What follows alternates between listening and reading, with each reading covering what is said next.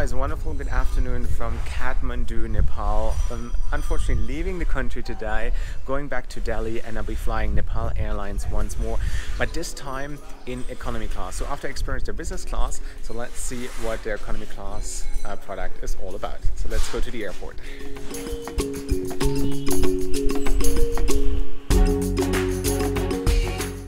Kathmandu is Nepal's largest city, as well as the capital.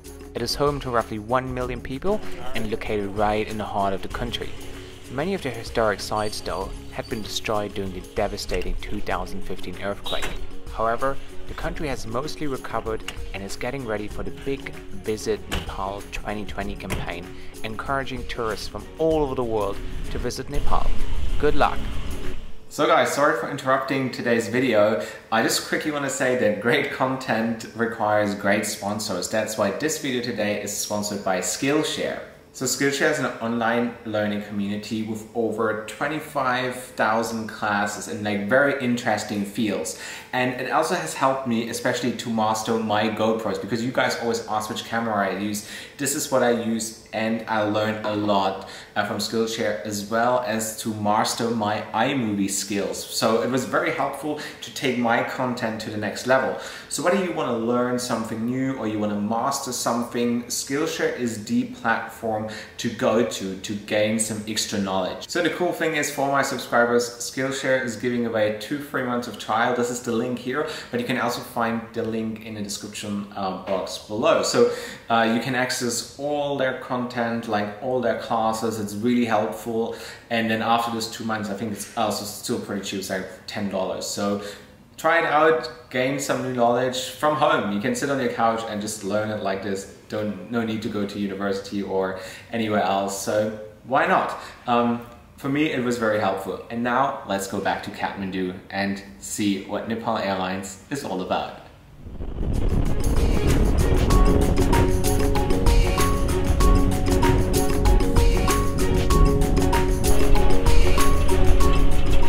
A 20-minute taxi ride separates the city center from the airport, depending on the traffic situation.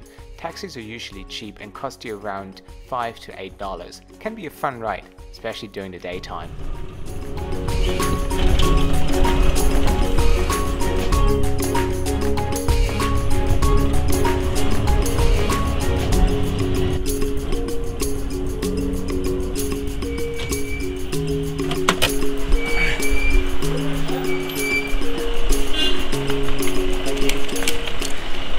So, welcome to the airport. Here we are.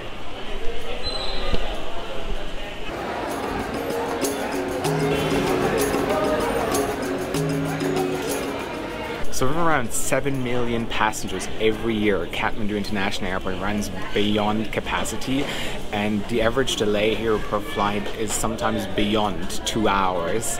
And the airport was opened right after the Second World War. And considering that the airport is on a very high altitude, it's around 1,500 meters, the runway is actually also very short, with only 3,000 meters. The standard is around 3,800 meters, and it's also an airport that has no instrumental landing support systems, which means there's no ILS, which makes it one of the hardest airports to navigate in and out to. That's why there have been a lot of incidents and accidents here in the past years. So, and after takeoff, it's very interesting because it's surrounded by very high mountains, up to like 3,000, 4,000 meters. The airplane actually has to circle around the city to gain altitude and then leave this little pod and then continue their journey. So it's a day flight, so I'll be probably able to capture a few very nice views.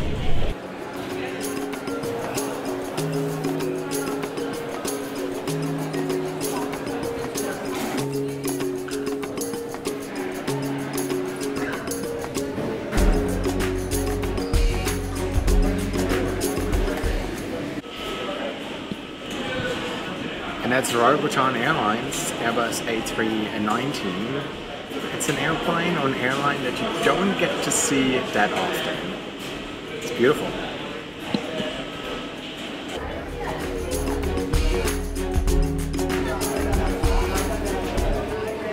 I've been to a lot of airports, but I would say that Kathmandu's airport, probably one of the most outdated. Kind of looks like a bus stop. Not even Kabul was that bad. So everything here is happening solely through bus boarding, or you just walk from this little departure halls right into the aircraft. This is how it works here.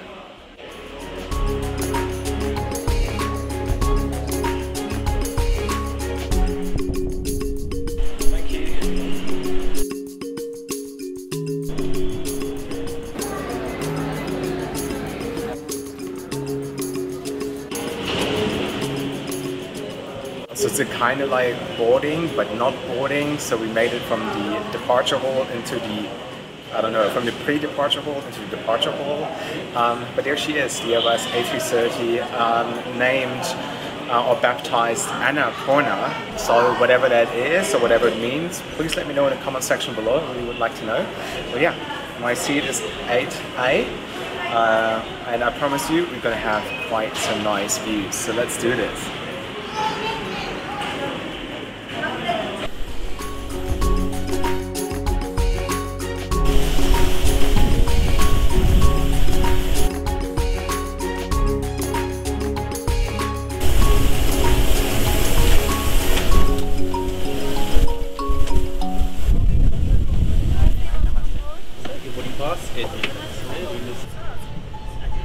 My first impression of the cabin, neat and tidy. The new Airbus features 274 seats in total, respectively 18 in business class and 256 in the back. So, and welcome on board the Airbus A330 here in economy class. It comes in a 242 configuration, something I really enjoy, and this is the latest wide body. That's the first wide body they've ever been operating. Back in the days they had a 757, which excuse me, which is no longer in service, 2 of them, and now they replaced them with these birds. What I really like is it comes with personal entertainment, which is great. It has a USB slot. I think the seat pitch is a bit tight, but then considering that they don't have any flights which are longer than 3 hours for now, I think passenger won't mind too much. The crew is lovely. That was something I really had to point out on my flights to Kathmandu, that the crew was super lovely and super professional as well. So the airline is currently figuring themselves out again. They're reinventing themselves. This is why they leased this new aircraft, 2 of them, 2 wide bodies, 2 narrow bodies like the Airbus A330, and they're going to introduce flights, direct flights from Kathmandu to Osaka. They planned to do this earlier this year, but there wasn't much demand, not much flights were booked, so they have moved it to a later state of the year. But as I said, they're trying to reinvent themselves. They're trying to start or initiate their hub here in Kathmandu, and there's a new airport coming as well. So from my first flights, I was very impressed. So if they continue their current path, I can see them to have a really bright future. But let's see what the flight is like, what the economy class product is like, what the food is going to be like, and the service, and everything combined, and then I will give you a full summary once that flight is finished.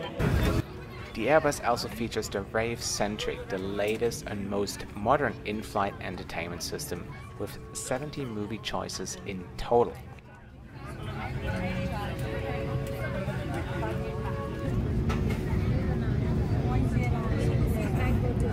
So it seems like I'm very lucky for now. There's nobody sitting next to me.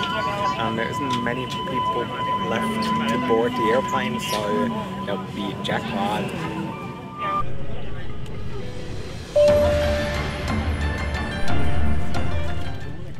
Before takeoff, the crew would hand out wet wipes, and with a small delay of just 1 hour, and trust me, this is a small delay for Kathmandu, we were all good to leave for Delhi, India.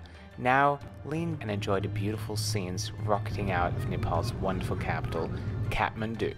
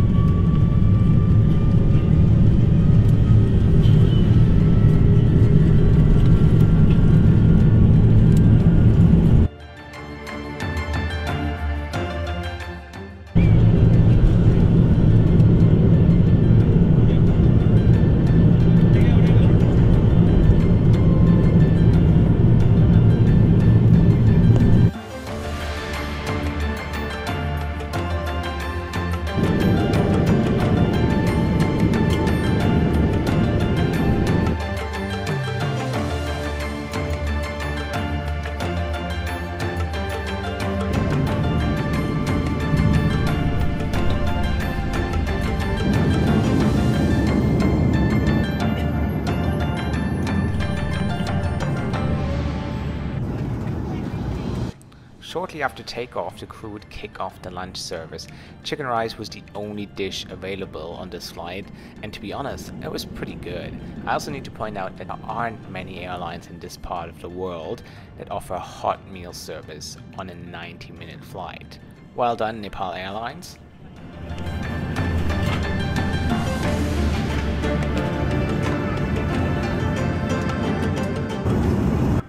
Shortly after the meal service, we would get ready for our descent into New Delhi.